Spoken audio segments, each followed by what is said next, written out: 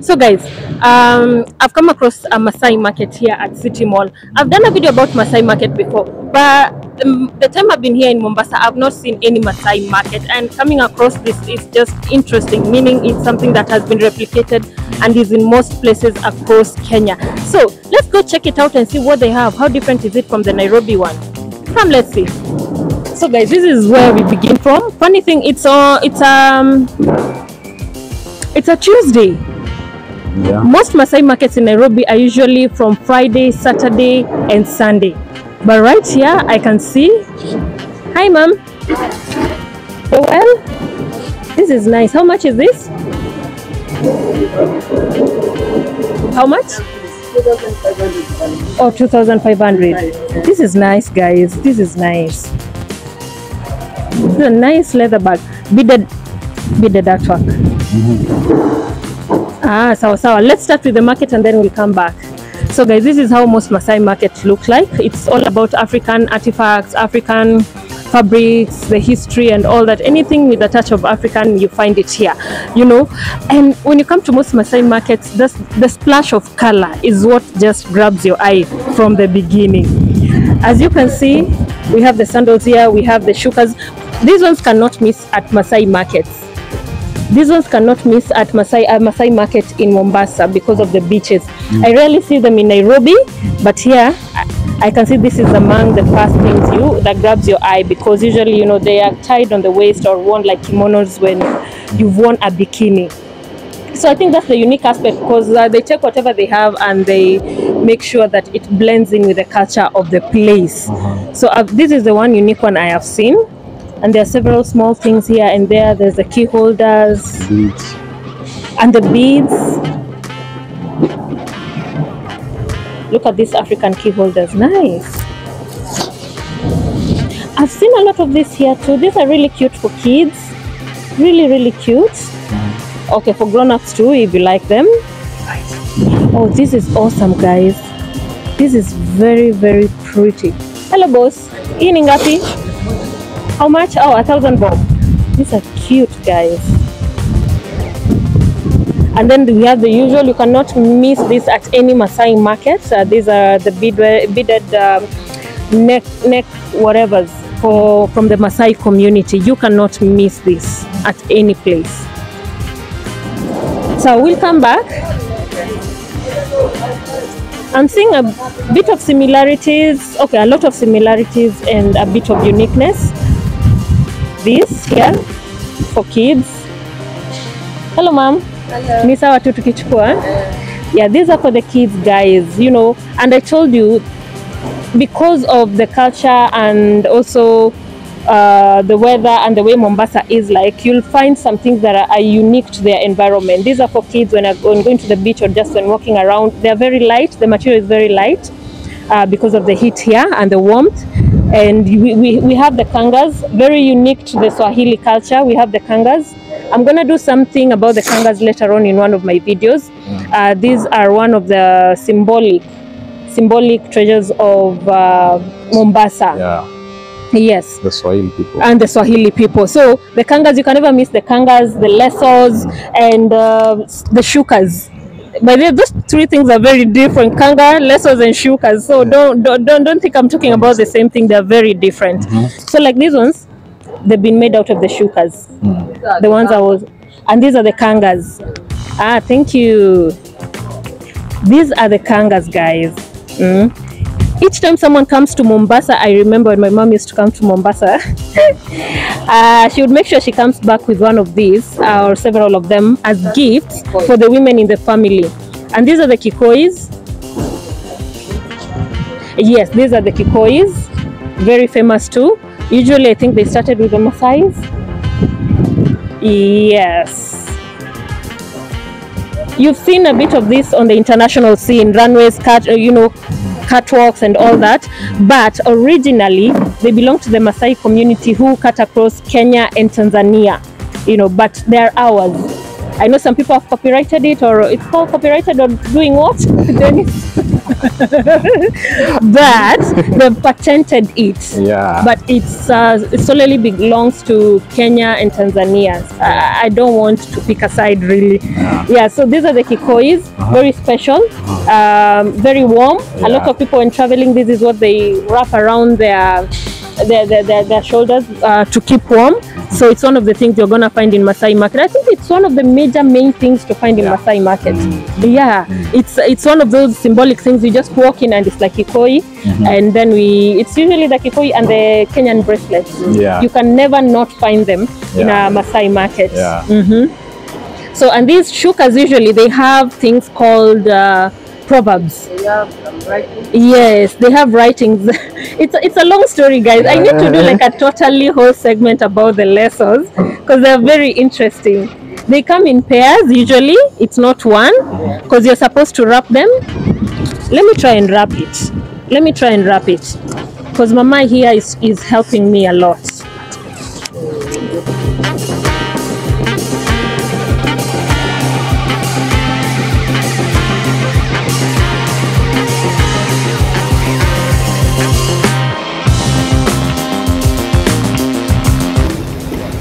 So Lola is being wrapped with lassos.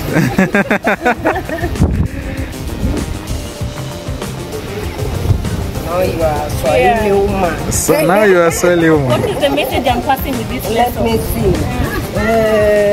Utamu wa pendo ni kuwa wawili. Yani the sweetness of love It's just been two people. Three. Get it? The third one is a poison. The third one is a poison. The same writing. The secret of being together is two people. Yeah. Staying That together. is the message of this lesson. Now, this is what happens in the Swahili villages when you feel like you've umekosana na mtu, you know, you've argued with someone or you have had a misunderstanding. You buy her, especially those women. Something just like that. Especially women, you wear this for each other, literally. So when you pass a woman like, hey, They read the message. You don't have to tell them anything. They just read the message and they're like, and tomorrow they'll wear a lesson for you again. So that's how you communicate. Very interesting. So various styles. yes. So this is, you can tie it in various styles, you know, however you want it. There's a way you can also just wear it like a buibui, but then this is also very common. You can use it when you can wear it when doing house chores, you can wear it going to functions, but I think because of modernity and civilization, the lesser a lot of it is used in other things like carrying a baby on your back or just wrapping it when doing housework, and that is just it. Anyway, it's interesting. It keeps on falling off, guys. Let me just take it out. Mimi naitwa Angelina. Niko katika Maasai Market in City Mall, 2nd floor.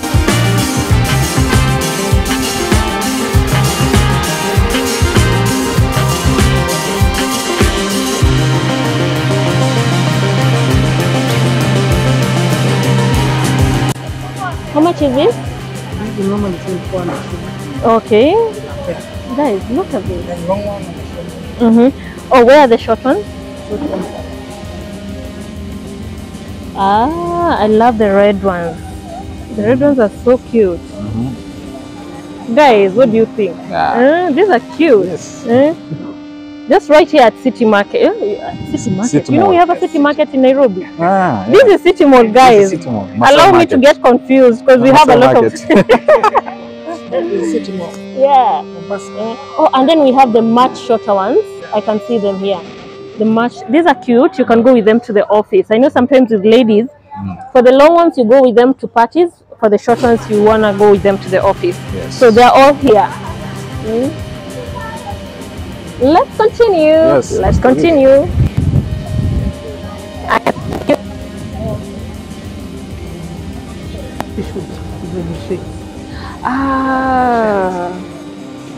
Another signature of the coast, the cowrie shells. They're called the cowrie shells. Yeah. You find them in the ocean whenever you're walking by. Lately, I don't get to find them. Sijui nini inaendelea, Dennis. I don't find these things in the ocean anymore. When we were kids, you would come across them, you know. But it's one of their signatures too. So these sandals are specifically made from what is found in nature here. Very inexpensive. But what's the price of this? They are 1,500. They are very comfortable, original leather, as you can see. Original leather. Different designs too, guys. Different designs. This looks more like a flower. Yeah. Are they for men? For men don't have this much decoration. Yeah. Men, you get the plain ones. Boy child. Boy child, oh yeah, the Maasai belts, Some guys. made of beads, just beads. Yes, specifically, you know, the Kenyan flag. Yeah. The Kenyan flag, guys. Even though, and the Maasai colors, So, yeah. This is for the Maasai colors. Yeah, this is the Maasai colors. Let me tell you something that I've seen a lot. Kenyans rarely wear this kind of belts. I only see white people, mzungus, tourists, with this. When you see a Kenyan guy wearing this, which is next to impossible, we find it a bit tacky, which is quite sad because this is our tradition, this is our background. But anyway, that's how life is. We embrace modernity and what we call civilization, and we forget about where we came from. But these belts are quite nice. Look at them, guys. It's good. Quite nice. Yeah. Someone took time out to make them. Yep. By hand. Man, this is a Kenyan made belt. Yes, handmade. Yeah. Handmade. Let's continue. You have this is the sign of the heart of our president. This is for most of the time President Ruto is always wearing this. Oh wow. Yeah. Okay. But now I stopped wearing it. True. They stopped wearing it. I don't know why. But most of the time, see, our Kenya, our country. Very pretty. Yeah. A lot of countries have such capes because I think I have one from Denmark. Yeah, it's a part of branding. Yeah, when you go somewhere, you know, and there's a bracelet, beads, but then we have this. Yeah. Very pretty. I think I like it. I like our colors. Our colors are very vibrant. Our Kenyan flag is beautiful. So, asante boss. Wacha tuendelee. Aya. Okay. Ooh. Quite windy, guys. Yeah. Very windy here today. Yeah. I don't know what it is. What is this? It looks like a storage basket, but for something, maybe a few coins. You drop your few coins here. Money, anything. Wow.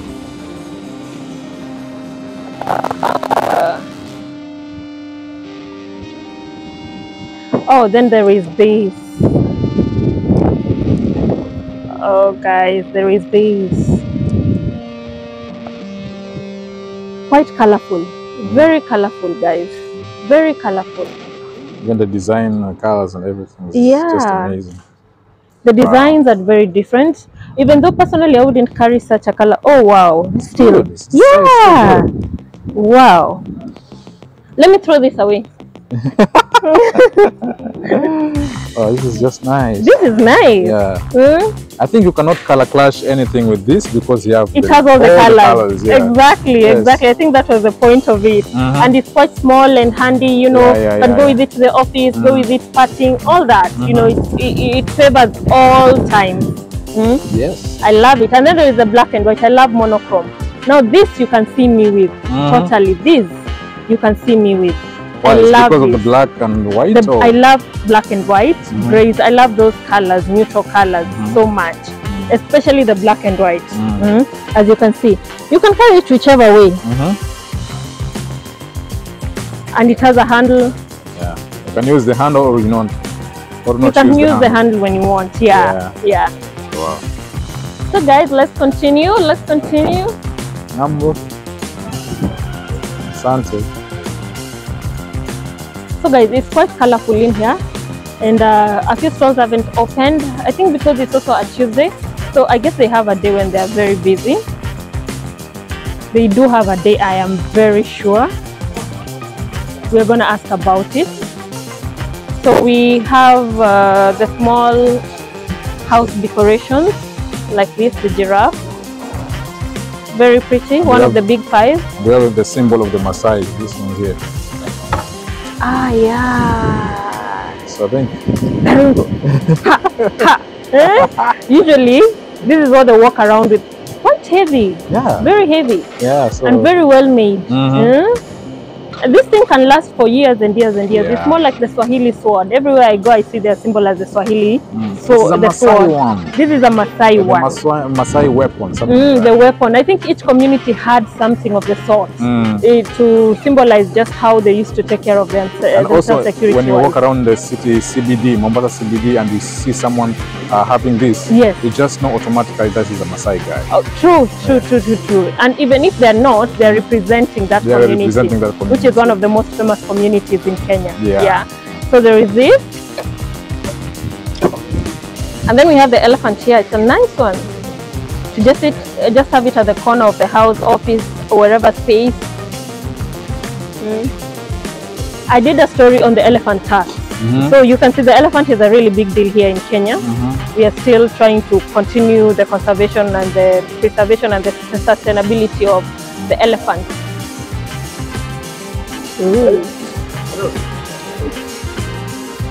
Is this a mask? Yeah, kind of something like that. Oh wow. It's like you put it on like a portrait on the wall. Yeah, it's like you put it in the portrait. Yeah. This is interesting, guys. How do I look like Dennis? Why are you laughing? It's kind of ugly. It's kind of ugly. Oh my god. But most of them, I think. But it has a very nice, the art which is put on that, very, very amazing.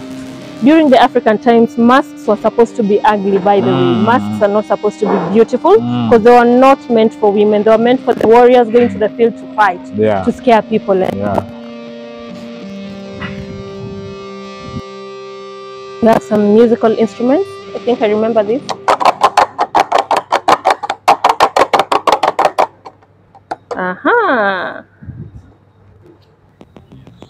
Everything is Kenyan made, handmade.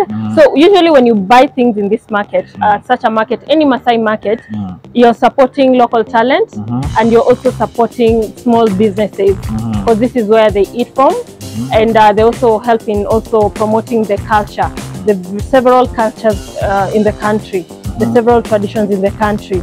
So usually it's very popular with tourists. But along the way, also Kenyans have started making it also a habit to come to such places and collect artifacts. And I remember I went to one of these Maasai markets, and this guy was like, whatever he was selling was not just from Kenya, handmade in Kenya, but he's a collector. He would go around different African countries, collect things, and come sell it in his market. So guys, I've come across some things here. They're looking so good. The masks, which are very popular too.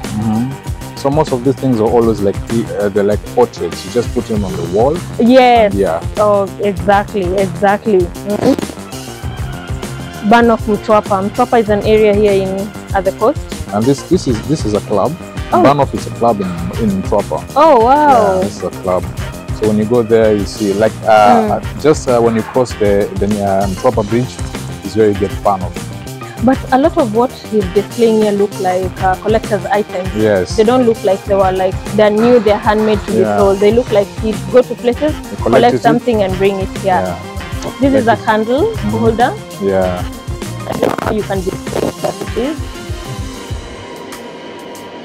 Yeah. And these are plates. You can use it as a decoration plate or food plate. Yeah. Yeah. These are the popular Maasai sculptures. This is a calabash. This is a woman with a calabash, as you can see. This is how they used to sit. Yeah. They would squat. That was their sitting position. This is a woman with a calabash squatting with cornrows. Yeah. Same to the it's like they come in a pair, these two. We have a guy in the lead. These are Maasai squatting, and you can only know they're Maasai by their hair design. This is the Maasai man, Maasai young warrior or whoever. It used to be red. Their hair is very red. They paint it very red using a certain special color, clay, soil, something of the sort, with a spear. Yeah. So all this is a touch of what is in Kenya. It's a touch of tradition in Kenya. Yep. It's a pretty small market, guys. I've been to a bigger one, but this is a small one. But it continues the tradition of Maasai markets across the country. But it's like it has everything you It need. has everything you need. Yes. Exactly. Yeah. The only difference is that it's a bit hidden compared to the one in Nairobi that I know. Yeah. Yes.